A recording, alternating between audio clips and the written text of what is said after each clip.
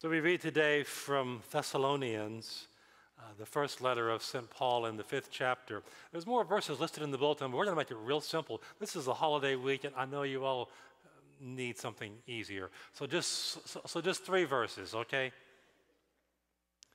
Beginning in verse 16. Rejoice always, pray continually, give thanks in all circumstances, for this is God's will for you in Christ Jesus.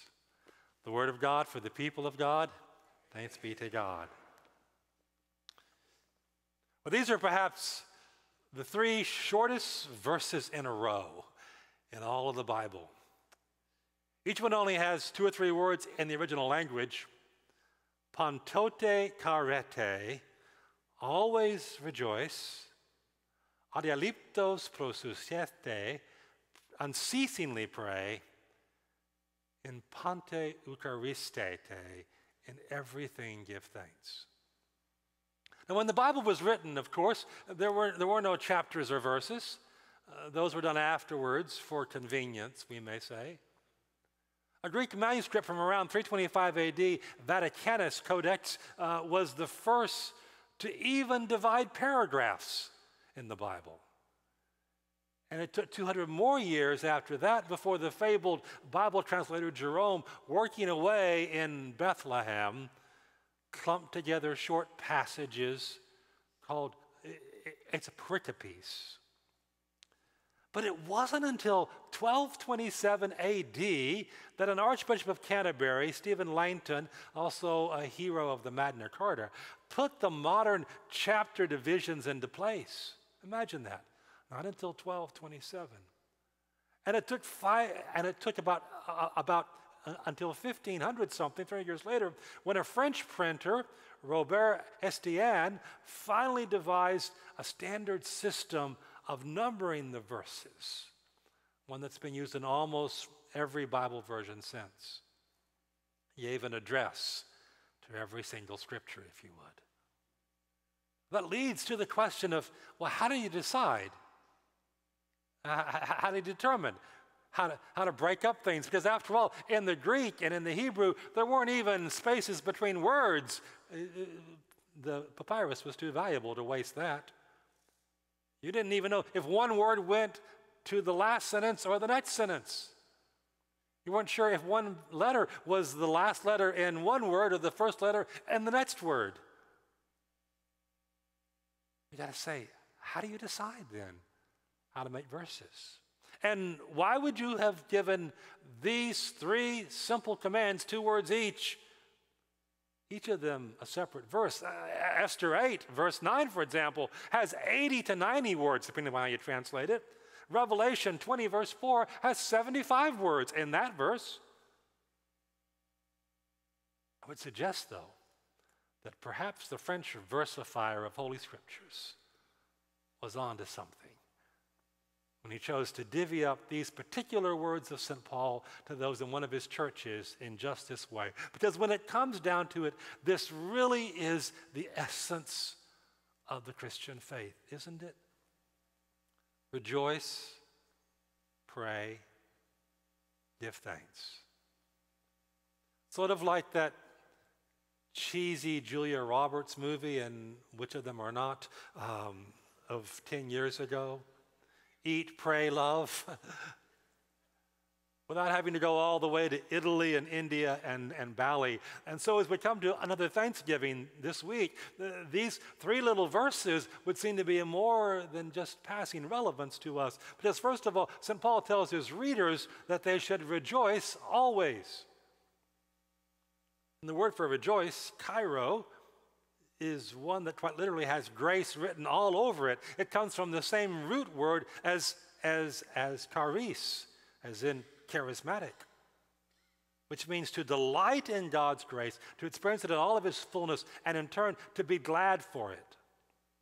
We find this word first used in the Gospels in Matthew 2:10, where we read that as the wise men saw the star that had stopped over the place where the Christ child was born, that they were overjoyed. Literally, they rejoiced with great joy exceedingly.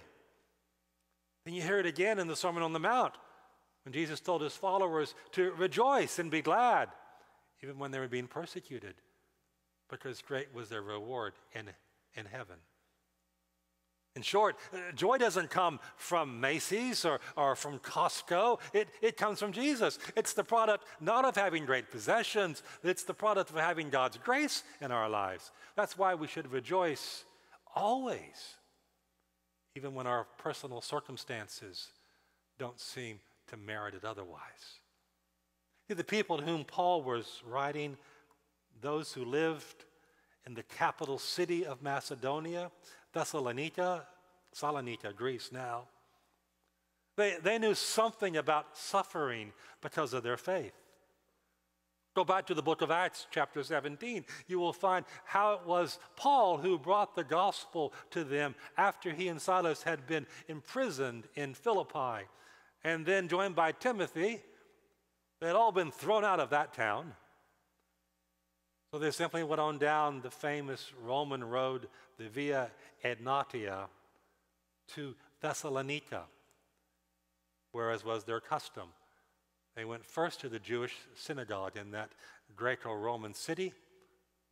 And on 3 successive Sabbath days, Paul reasoned with those who were there from the Scriptures with some success. Not only were several Jews converted, persuaded, a large number of non-Jews were converted too. Those were the Greek pagans known as God-fearers. Those were individuals who came to the synagogue, even though they weren't Jewish, because they were looking for something to hang on to in life, something better than the pagan Roman and Greek gods whose temples littered the hills. And apparently, after hearing Paul, they found what they'd been searching for. Now, unfortunately, that just made some of the other Jews in the synagogue jealous, and so like an angry crowd outside of a courthouse, maybe, they began to drag people before the city officials, shouting, "These men who have caused trouble all over the world," older versions read, "those that have turned the world upside down have now come here." When is the last time anyone has ever accused us of doing that, by the way? Of turning the world upside down, of causing trouble, good trouble, causing trouble because of Jesus. They raised such a ruckus that Paul and his companions had to leave that town too.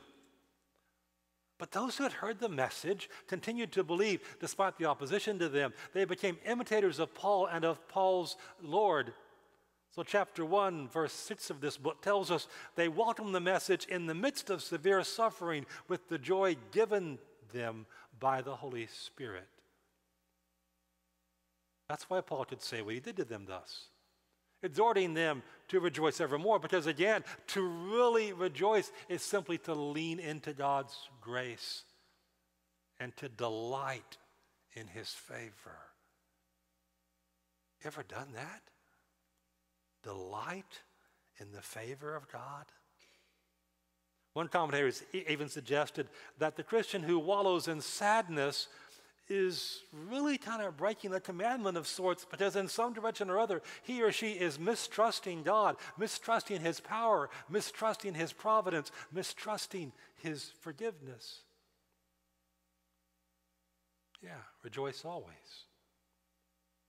The next little verse takes us even further, because Paul said that we should pray unceasingly. And the word that translates pray, prosoukomai, is likewise a very rich word that is compounded from the preposition for to or toward, pro, and another verb, eukomai, that means to wish or desire for something. So to pray is thus to exchange wishes with the Lord, if you will.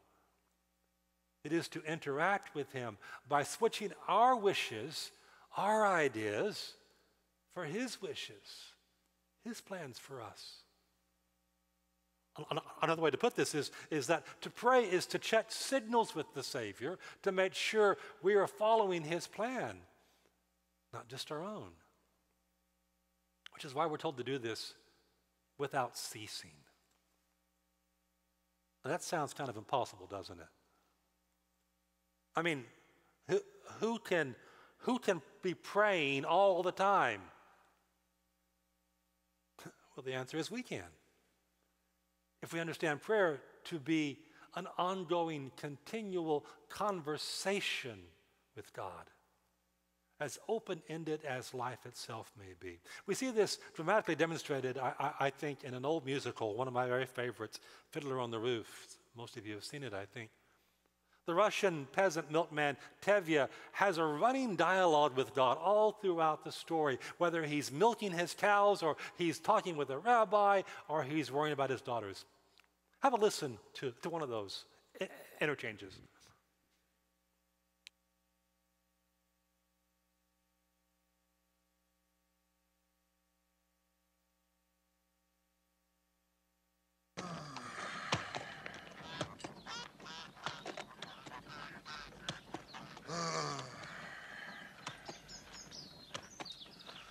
Dear God, was that necessary? Did you have to make him lame just before the Sabbath? That wasn't nice. It's enough you pick on me. Bless me with 5 daughters, a life of poverty. That's all right. But what have you got against my horse? Really, sometimes I think, when things are too quiet up there, you say to yourself, let's see, what kind of mischief can I play on my friend Tevye?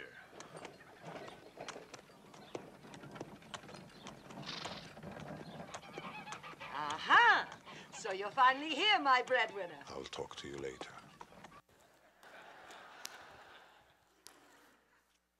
Now, that's not quite the model prayer of the New Testament, is it? But it's an honest one. That's what God wants from us. Because when we're honest, we can talk to God about everything, just as we would a friend or a spouse. Pray without ceasing, Paul says. And then so verse 18 goes on to tell us, give thanks in all circumstances. And when you know it, that same term for grace that we mentioned earlier, charis, shows up in this word as well. The Greek text here reads in pante, in the whole, in all things, eucharistio. It's another compound word. This one adding the word for good, EU, to charis. So quite, actually it is, be thankful for God's good grace. What a great idea that is. We get our English term for the Lord's Supper, the one sacramentalist and high church folks like to use, the Eucharist, from this word. We read it in Corinthians that at the Last Supper, Jesus took the bread, and when he'd given thanks, that's the verb, he broke it and said, this is my body, which is for you. Eucharistio. That's why our youngest grandchild, whom we will see this week, even has that word in her name. Madeline Evangeline, because she was born on Easter Sunday. Madeline is another form of the word Magdalene, as in Mary Magdalene, who was the first to see Jesus. Evangeline refers to the evangel, the gospel that was proclaimed. So Madeline Evangeline, but then as is the custom for some people in England, she has a second middle name, Eucharistia. Madeline Evangeline Eucharistia Harvey. It doesn't fit on any of those little boxes. You know, you got to put them all in there. It's hard to spell. But I'm telling you, that girl has grace running all the way through her. Just like her older brother and sister, Jedediah and Talitha, and her Katie cousins, Bryson and Sophie, and Cademan. Cademan's up on the balcony this morning.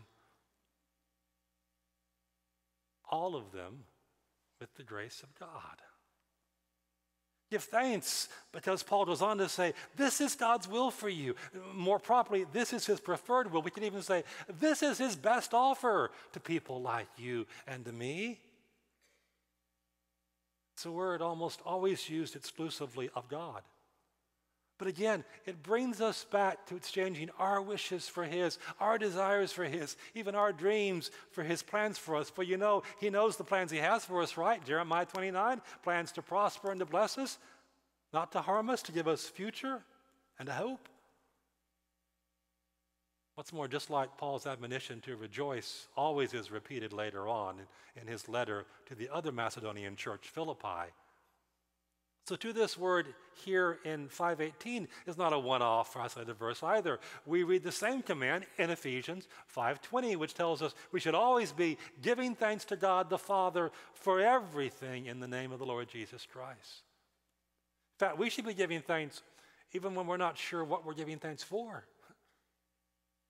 It's not what we're thankful for that's as important as remembering the one to whom we are thankful. There was an English writer of an earlier time who was known to be an atheist. She was once walking with a friend one autumn day, taking in the glorious fall colors that were splashed all around her, and suddenly she exclaimed, "Oh, I'm so thankful." To which her friend turned to her and quietly said, "Thankful to whom, my dear?" True thankfulness. It's about recognizing God's grace that indeed surrounds us like an autumn day. Matthew Henry, the famed Bible commentator, was once robbed, but later on he told his family he was thankful. And they asked him what he was thankful for. He said simply, "I'm thankful because I was never robbed before. Because although they took my wallet, they didn't take my life. Because although they took my all, it wasn't very much. And I'm thankful that I was the one who was robbed and not the one who did the robbing." That should be the case for us too, shouldn't it, this morning? You see, there's always something to be thankful for. You can be thankful that if you can't pay your bills, for example, that you're not one of your creditors.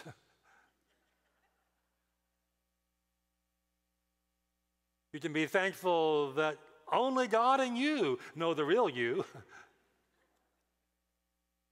You can be thankful for doors of opportunity and the friends who oiled those hinges. You can be thankful that your teenagers will one day have children of their own who will grow up to become teenagers. I know Thanksgiving can be a difficult time for some folks. Johnny Carson once said, "It's an emotional holiday. People travel thousands of miles to be with people that they only see once a year, and then some of them discover that once a year is way too much." But Thanksgiving is challenging in other ways. Travel itself isn't easy these days. We're excited because tomorrow morning, Julie and I are going to England for the first time in 2.5 years. We're going to see our kids and our grandchildren there. But traveling's not easy. Some of you have just figured that out. We've had to fill out more forms, upload more documents, go through more hoops. The British government wants to know exactly where we'll be on day 2 so that we can take a COVID test, even though we're already vaccinated. And they'll check on us. And just getting through all of that has been kind of this hurdle. Packing has been a hurdle because when we go to England, we're basically pack rats. We're just mules taking stuff. We have 2 big suitcases, two big bags, and I think we have this much space for our clothing for 10 days. We're full of things that they won't and they can't get there. We're taking tea to England. What is wrong with that?